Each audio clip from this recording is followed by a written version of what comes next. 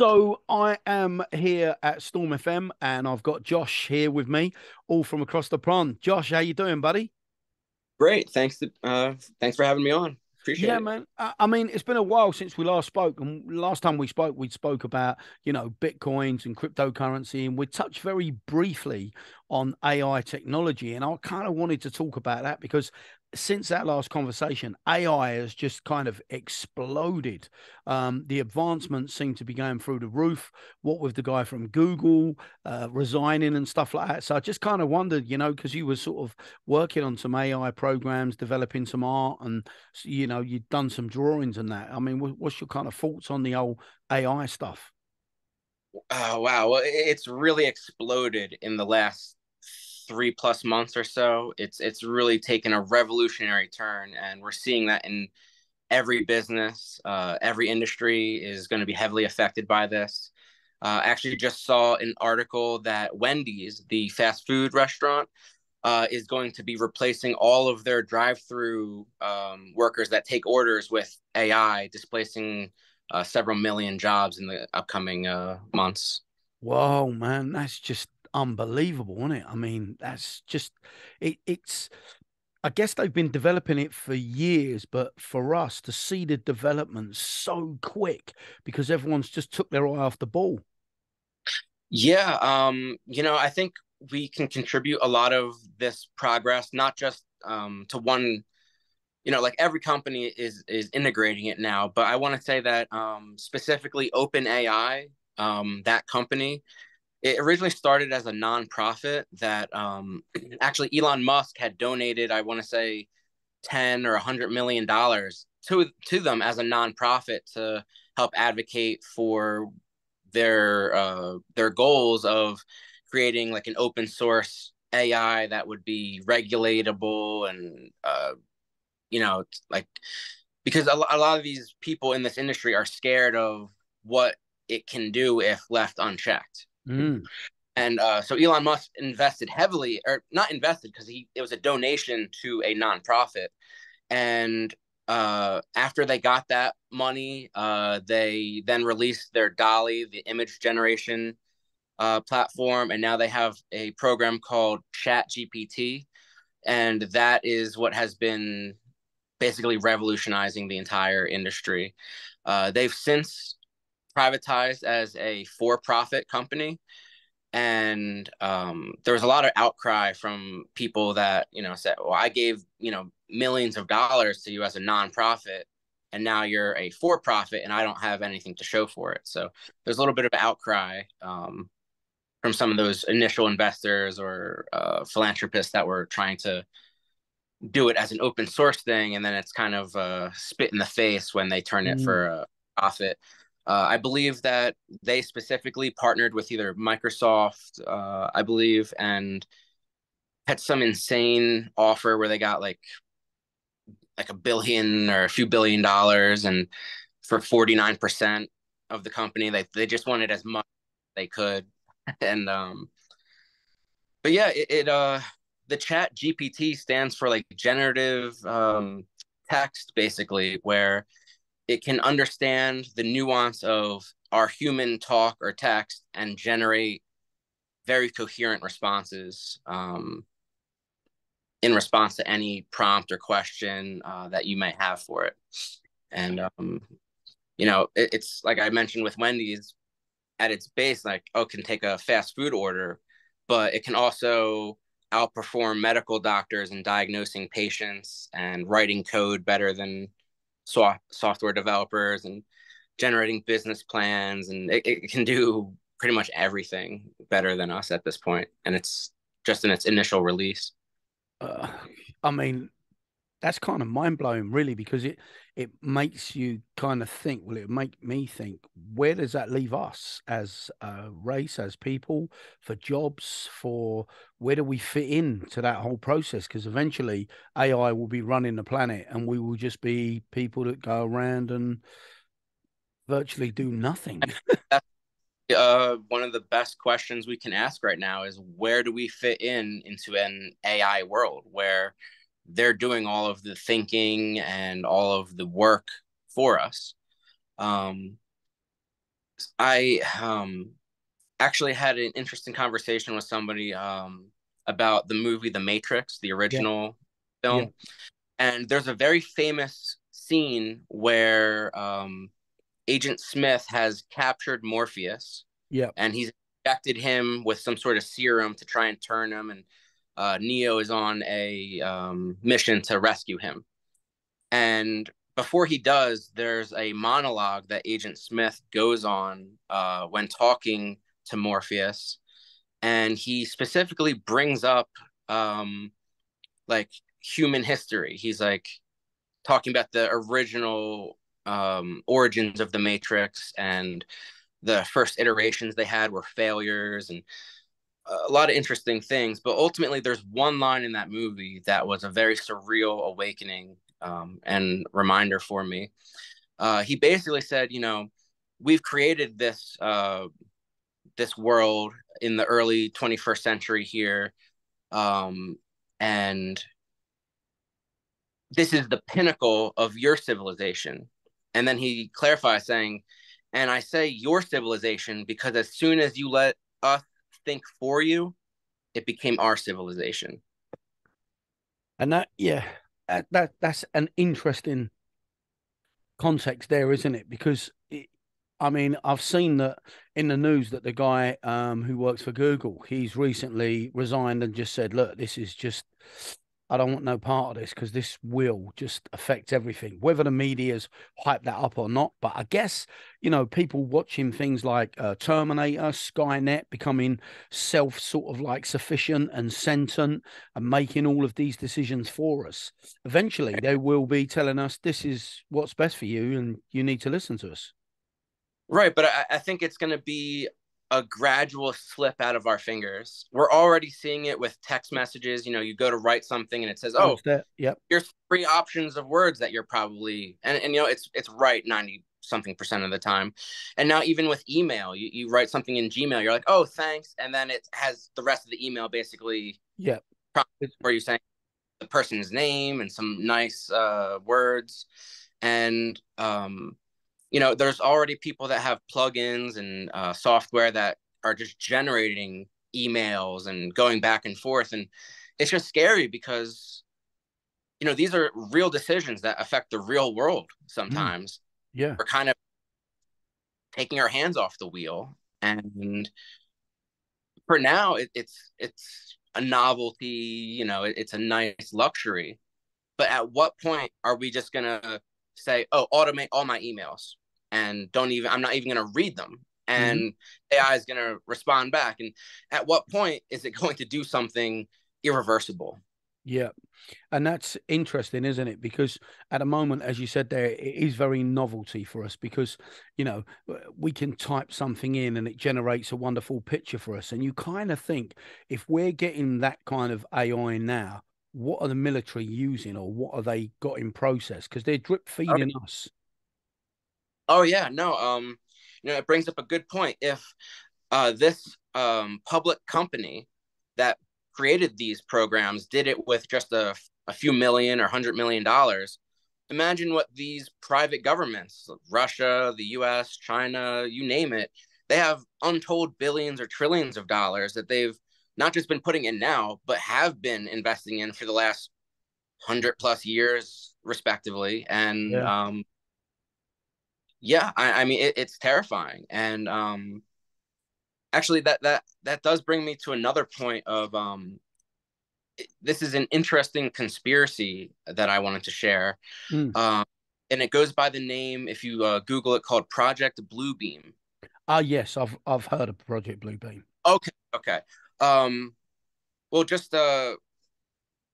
what I wanted to say about it though is it's almost surreal. I'm not sure if you were familiar with one of the Marvel movies, the Spider-Man Far From Home. If you've ever, No, I'm not. No.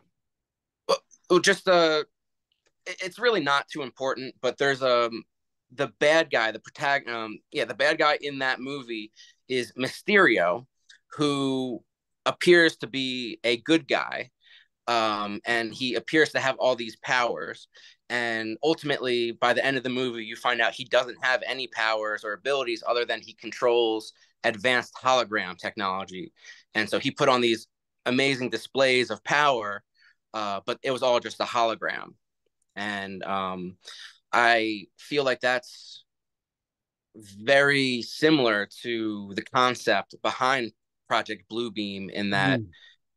the faking of or distraction of extraterrestrial or alien or mystical type events could be just orchestrated by powers that be to, distract from whatever they don't want you looking at. Yeah.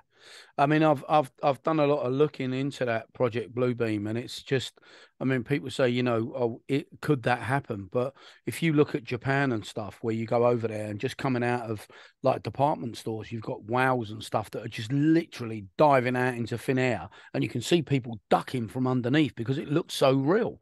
Now, that's stuff that we're privy to moving Right. forwards. Moving forwards, I mean, um, and I'm always interested in the new movies that are coming out, like on Amazon Prime and things like that. And being a filmmaker myself, you always know that. Well, I've got a theory that if you're looking at stuff and they're talking about going into your memories and bringing your memories at the forefront and letting you travel back in your memory and things like that, that technology's there. They're just drip feeding us through the media, through your television, just to get you used to it. So when it starts coming out, it becomes familiar, because television programming guide, that's kind of my theory. I mean, I'm a movie maker, so I love it, but I definitely think that that is massive in terms of getting us ready for new technology. Because, Yeah.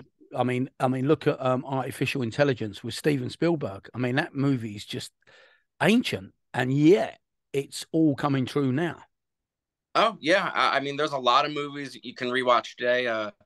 Deus Ex Machina, for example, is a, at what point is your AI girlfriend going to murder you and take off?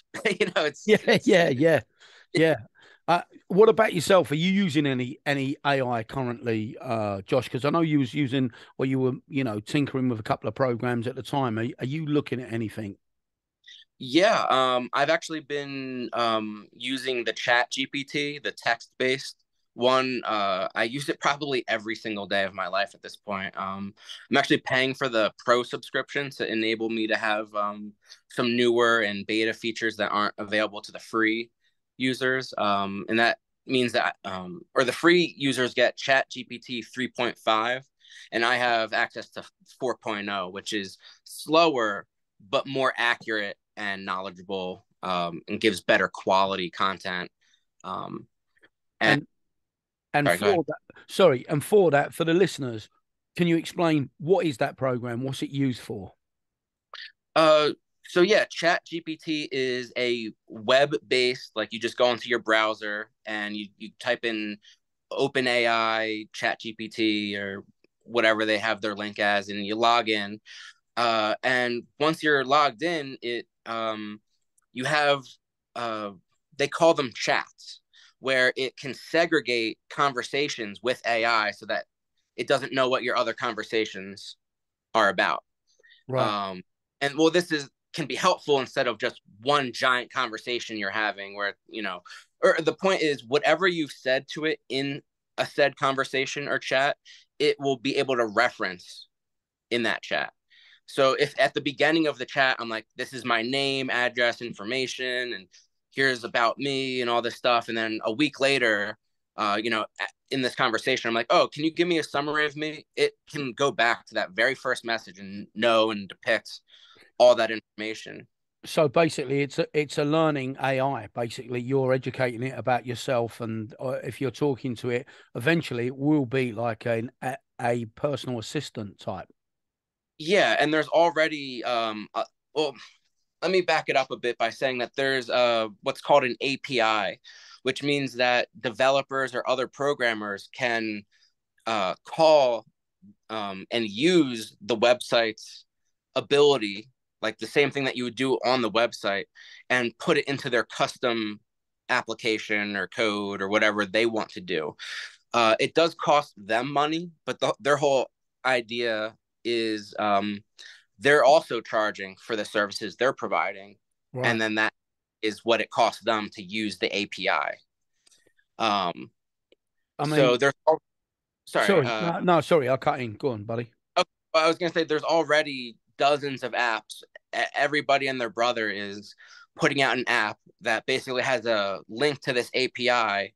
So you're essentially just using this one AI tool, but it's now branched out into a million different apps, and people are using it for different purposes. Um, and that's the thing. You can make it be an assistant. You can make it be a girlfriend. You can make it be a therapist, a doctor, whatever you want it to be. It will be. It will be, and it will be better than the human equivalent in every. A lot of the people in the industry that I'm in are really starting to get sort of nervous because the AI is now. I know that they're looking at AI script writing. So basically, you won't need a script writer. You'll Well, just put in the dynamics and it will type a script for you. you might. I don't know if you've heard. There's actually a strike It going was. on, Yeah. writers in America here, and that's one of the things that they're fighting for. Is they want to make it an ironclad thing in their thing, saying AI will not replace us. You will not use AI to, etc. And that's what they're fighting for. And it's scary that the entertainment industry is fighting for technology rights, but here Mm. we Yeah, because I've read that Marvel was saying that within the next 5 years, all of their movies will be AI generated. That they'll just pay the artists for their image, and eventually they won't even need to use an artist's image. The AI will create that image for that specific person. So basically, they'll own the rights to that character. so it's a little bit scarier than even that. We now have there's some variations to Chat GPT that can be used just to render 3D objects in like a CGI or digital way. And there's already several integrations of this with people that develop video games, for example, use this Unreal Engine, and they have integrated AI into that where it just basically you have like an open grid of the world, and then you can just type in it's a swampland and the entire world changes, or you can say oh it's a futuristic cyber city, instantly changes to that. um, where that would have taken weeks, months with many different developers all coding and changing the skin and stuff, is now just a few words on the keyboard away. And it's actually already becoming, I've already seen several examples of AI generated advertisement videos. They're mostly jokes right now, but we're not far from just being able to type in a few words. For example, you could type in create a new season for Game of Thrones, and bam, entire 10 episodes, hour long each, all perfect with the exact all the characters. And like we're not there yet. I'm just saying like that's where we're about to be in terms That's of simplicity of creating entertainment. that's where we will be. Yeah, I mean, I know that lots of people in the industry are really nervous. A friend of mine's a camera operator, and he went to a job in London in the studio. Normally, you'd have to set the cameras up, work with the other camera people. But he said he literally walked in, all the cameras were online. It was all ready for AI, and all he had to do was sit and press a button. Yeah. And he pressed the button, and he said the autofocus when it came round was perfect. Normally you'd need a focus puller. It was there. I mean, the face recognition as soon as it had it, and he just said, it asked him, I'm not moaning because I'm getting paid, but what am I doing here? And I think it all boiled down to at this precise moment, union. I think that's the only reason why he was there, because because they can say to the unions, "I'm using a real person," even though they're cutting back with the AI. Once they break that, then I think we, as you say, we'll see all of that. I mean, we're kind of moving towards the Star Trek kind of computer, Earl Grey tea or the holodecks where you're actually walking in and you tell it 20th century clothes, bang, we're there. Yeah, like it's and like we mentioned before, like this is just what the public has access to. So it's almost imaginable what these government or private places, or just what's behind doors at Google or any of these other places, with the vast amounts of technology, wealth, and energy at their disposal, they can.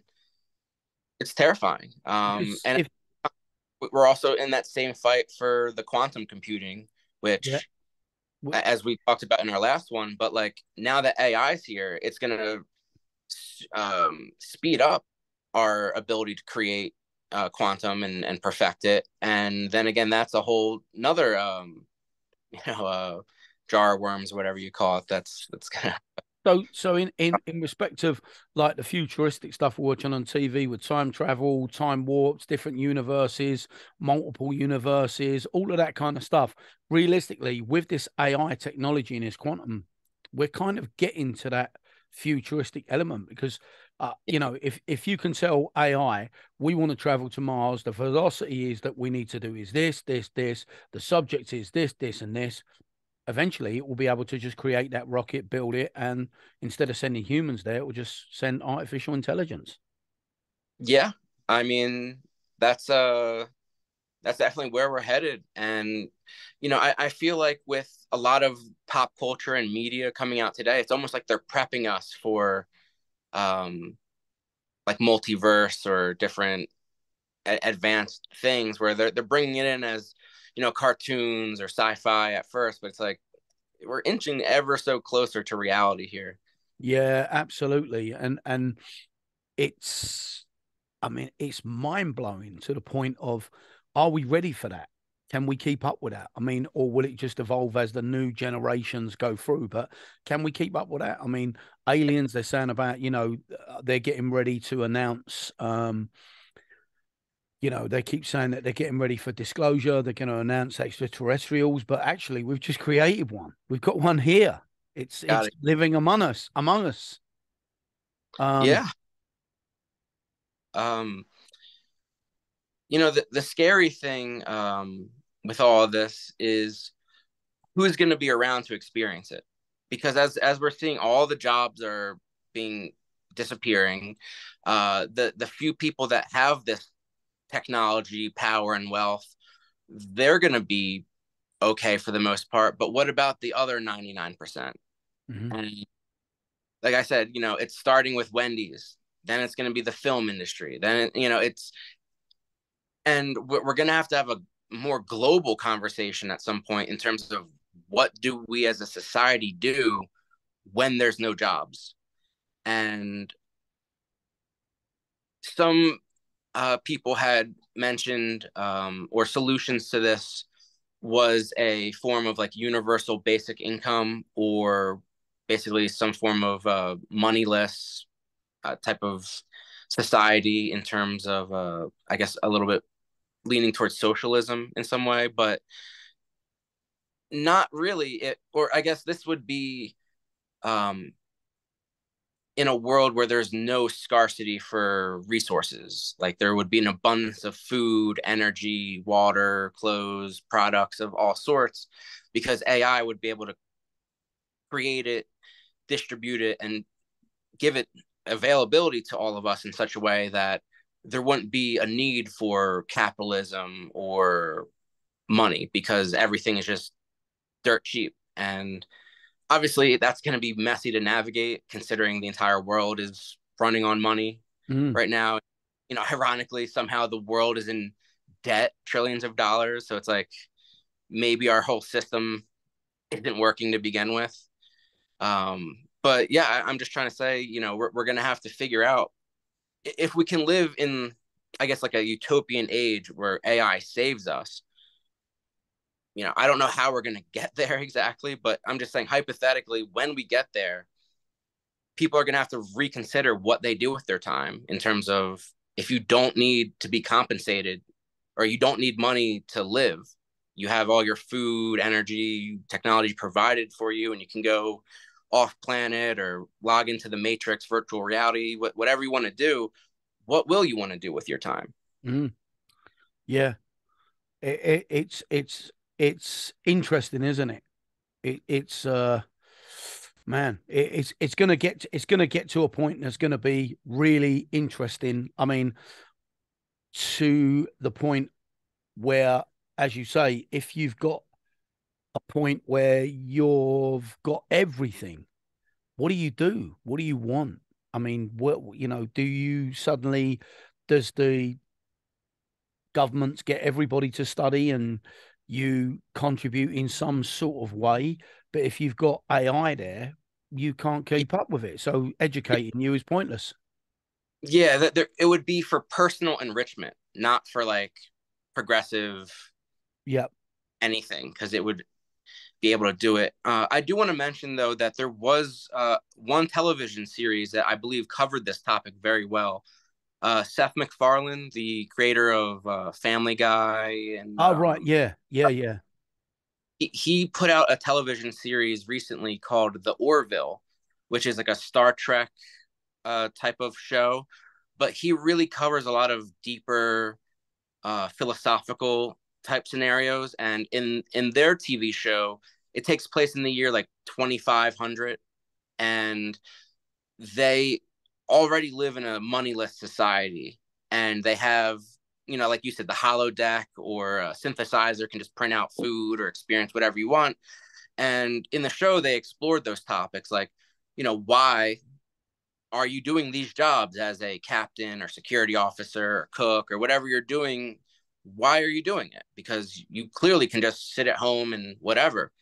And they said, or their nuance on it was, you do it because you want to be the best at whatever you're doing, like for the pride and joy, and that's the currency in that society, in terms of like, oh, I'm accomplished by doing this, that, and contributing to society, not for money, but because I want to do this. This is what I'm passionate about, and this is what I want to do. And the society like coddles that type of uh, sentiment, and they are flourishing in such way. And they even took it a step further and said, how did people react when they first had this available to them? And they even said, there was a lot of people that they had came from a world where they were working their whole lives, and some of them took this opportunity to just do nothing. They had a lot of joy in just being retired, vacation, just enjoying doing nothing. And then the next generations that come after that don't want to sit and do nothing, because that's not attractive to them. They don't understand the hardship that a society like us is in, and would then seek to enrich themselves in their lives by contributing, like I said, by picking whatever role or job, or if you want to be the best painter or Mm. whatever you do, you'll have the ability to do that, and society will reward you, and you'll be revered in society for your contributions, even though money is not a factor. Well, well, it's going to be an interesting one, Josh. And just before we sort of end this interview, I mean, if anybody wants to look into any AI or anything, can you give them any sort of websites or anything that might be ideal for them to look at?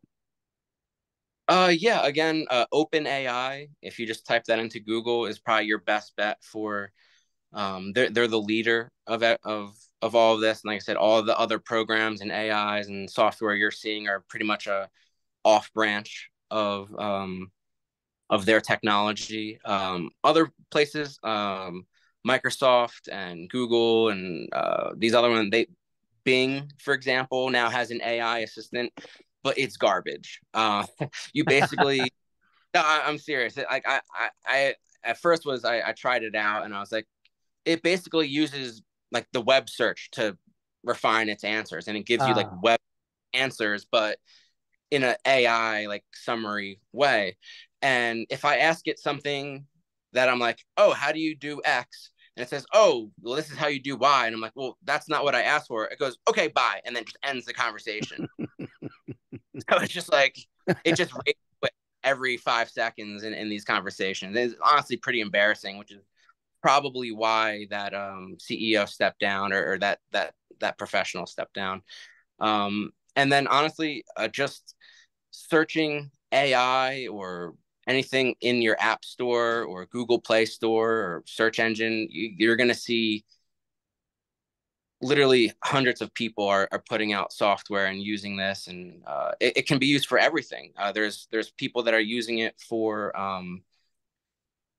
coding, like for software development. You say, oh, I want to write a web page or a software that can do this or that, and it just outputs it in 2 seconds, and you just copy and paste it into your thing, and bam, you've created a code. Like I said, there's therapists, there's girlfriends, there's doctors, lawyers, pretty much any service you could look for. There's an AI equivalent, and yeah, so just Google search that, and do you mind if I give myself a quick plug? Plug yourself all day long, my friend. Yeah. So yeah, I cover some topics. I just recently launched a YouTube channel. It's under the title Code and Courage, the Abrams Initiative.